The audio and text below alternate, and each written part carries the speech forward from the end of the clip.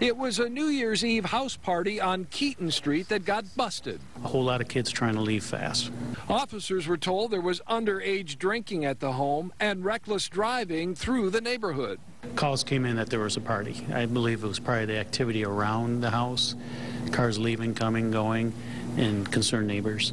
No one answered the door this afternoon. Police found plenty of evidence of drinking inside the house on New Year's Eve. Doesn't fly too well, especially in Troy. You know, part of the thing is with Troy is that very much with the community on trying to enforce underage drinking, and it just goes against the whole idea of underage drinking. Two 17-year-old females inside the house were ticketed as minors in possession of alcohol. The 50-year-old female homeowner also received a citation for hosting the illegal party. She faces a 90-day misdemeanor with her arraignment scheduled later this month. In Troy, Dave Llewellyn, 7 Action News. And here are some more details on this story. Troy police tell 7 Action News that the homeowner could also face a $500 fine on all of this.